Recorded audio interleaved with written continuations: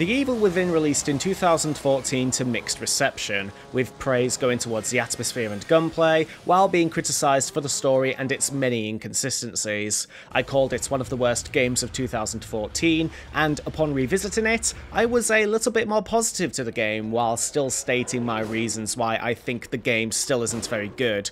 Contrary to what I thought, it turned out to be a contentious viewpoint. I didn't expect the video to be flooded with feedback stating that people thought Shinji Mikami's possibly final game was quite good.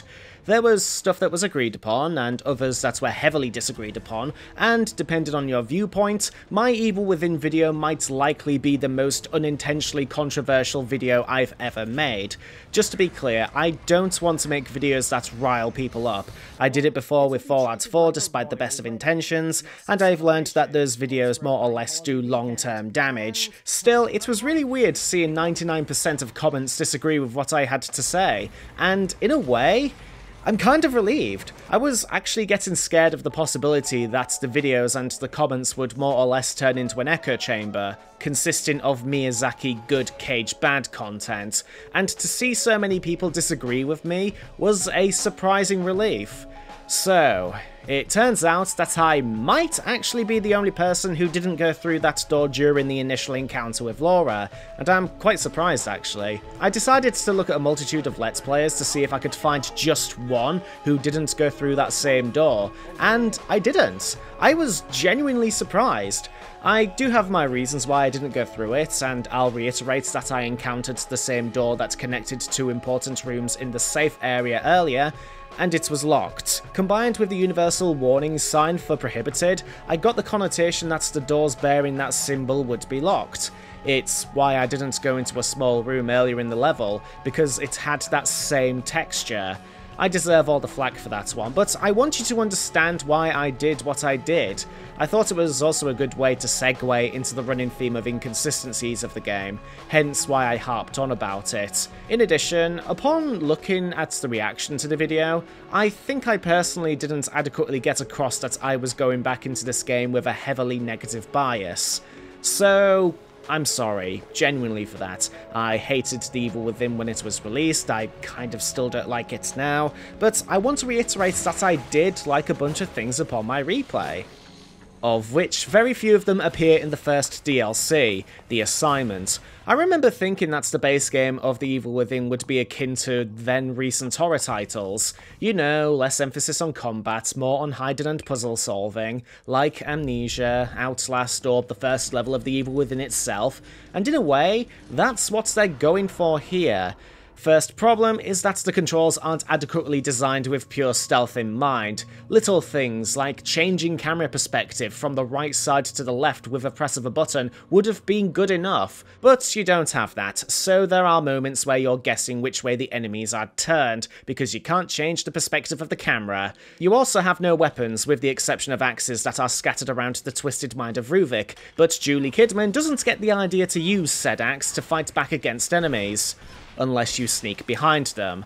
Like the base game, there's just so many little things that irritate me. Here's a nice little idea, Tango Gameworks. You've finally put a cover mechanic in the game, and I do like that Kidman has a little reaction for when enemies are near, but why didn't you insert a button that allows you to move around a corner while remaining in cover? Or how about a button that allows you to cross from one cover to the other? Deus Ex Human Revolution came out over 3 years prior and had those same cover mechanics, so it's not like there wasn't enough time to implement them.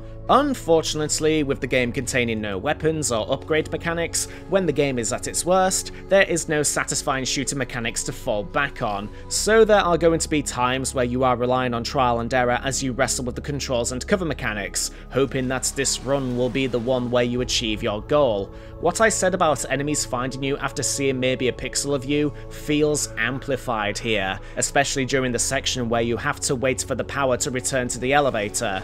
And guys, when I said that the upgrade system was flawed, both mechanically and in context, the solution goes beyond just removing the mechanic altogether.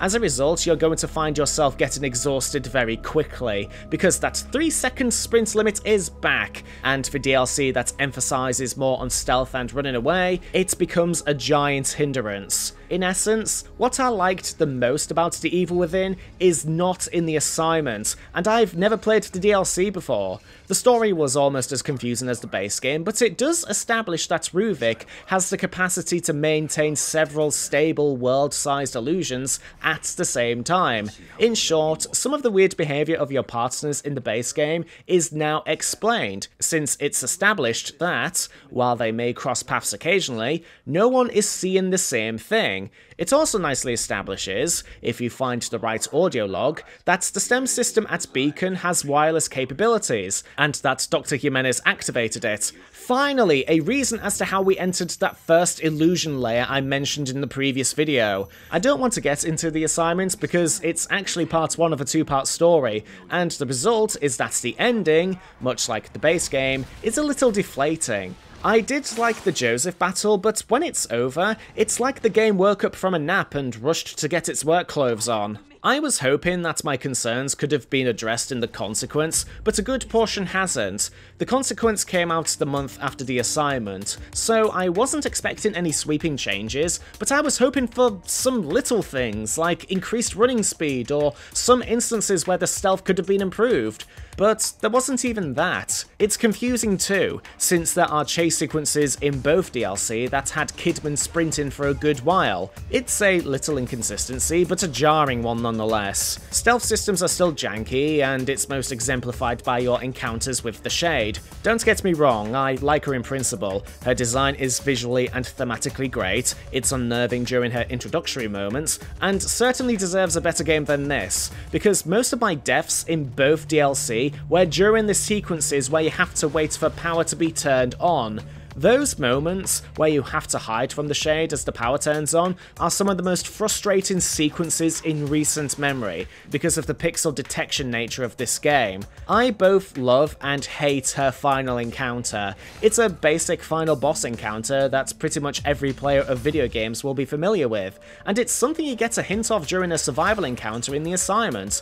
But explain this to me. Looking at the light the Shade emits blinds you, and there isn't anything wrong with it. It slows you down once it shines on you, so it encourages you to take a more stealthy and tactical approach. But why do you get the same effects when the light shines on you when you're facing away from the Shade? It's just really weird. You slow down like you're blinded just because you see your shadow. It just doesn't make sense to me. The Consequence also cements what I think is the most irritating part of the game that I left out of the base video. Leslie is the worst part of both the game and the DLC, because he doesn't get into his head that maybe he should not blindly run away from danger when his saviour is in the same room. I swear, every time I encounter him, I bring out a sigh of frustration, because I know he is either going to run away or trigger a switch that forces us into an encounter.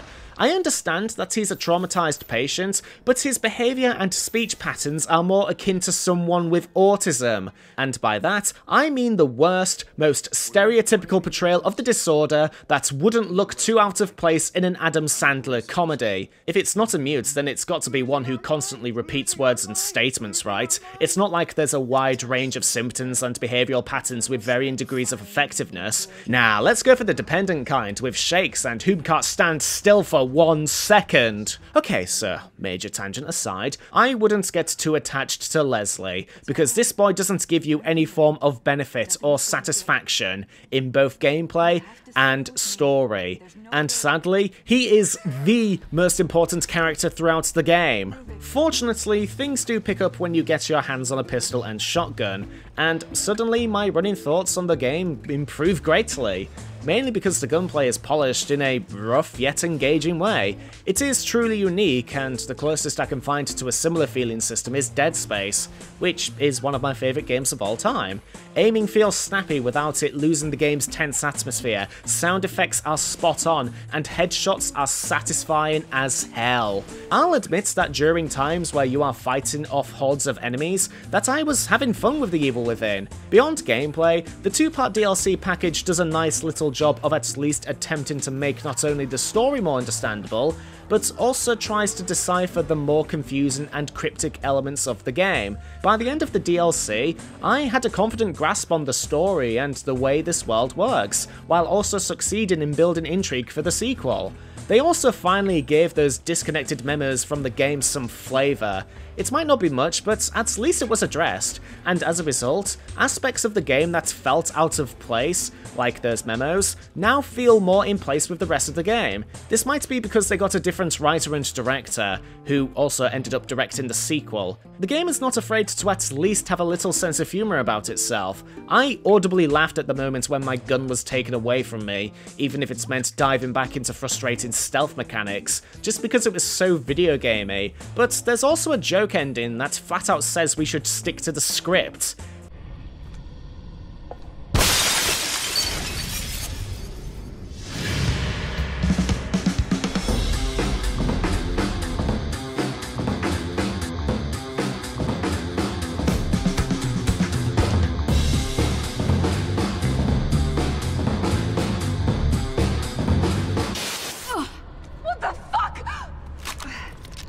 And finally, while I will deride the story for a lot of reasons, the DLC has something that the main game sorely lacked. And that's a character arc in our protagonist. By the end of the base game, I didn't think Sebastian actually changed in terms of personality, and I didn't think he learned much that could be applied to his life after the game ended.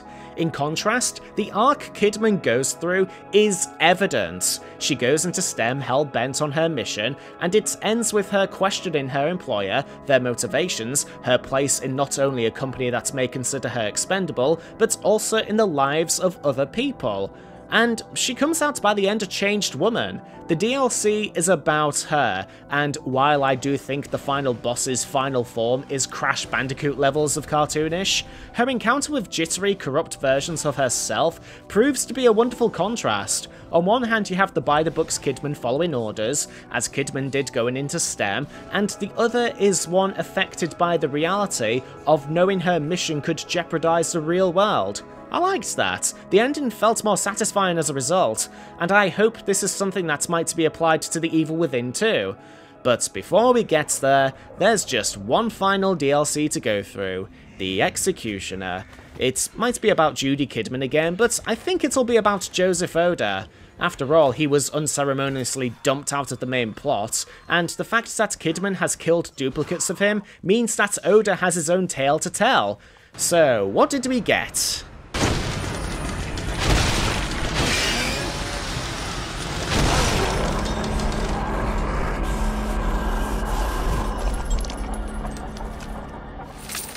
Oh, Jesus Christ, what in God's name? Okay, I know my previous video proved to be contentious, and I have a good feeling that a lot of you are going to disagree with my points regarding the assignment and the consequence, but can we agree that The Executioner is terrible, both as a standalone game and as an Evil Within DLC? I've ragged on about how the previous DLC played, but at least it felt like DLC to this game. The Executioner is bad in the same way amateur mods are bad. It's a bad beat-em-up where you play as the Keeper, which already screws up the symbolic nature of the Keeper in the base game because it represents Ruvik locking away his inhumane secrets, and your job is to kill major bosses from the base game, and Joseph Oda. It controls clunkily, the writing is terrible, the movements are wretched, and why was this made? I've seen bad DLC before, I've played bad DLC before, but The Executioner is the definition of a hack job, pumped out to make the season pass look more like an attractive prospect. It's also boring as hell, hence why I didn't finish it. I'd normally finish things that I don't like just so my credibility won't be damaged by making explosive claims, but after finding out after clearing several rooms of boss fights that I would likely have to clear out another set of rooms full of boss fights, I had enough.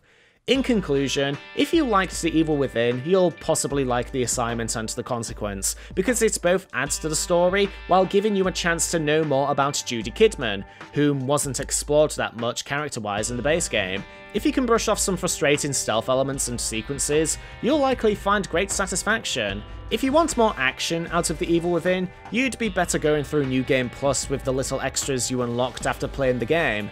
Just stay away from the Executioner. I cannot think of any demographic of player who would find that trite either enjoyable or satisfying. Thank you for watching. If you have any feedback, feel free to comment down below. Part of this video wouldn't exist without your feedback, so thank you guys for telling me my mistake in the last video. Your comments are always appreciated. I'm going to start work on The Evil Within 2, as well as some other projects I've had in mind, but until then, good night.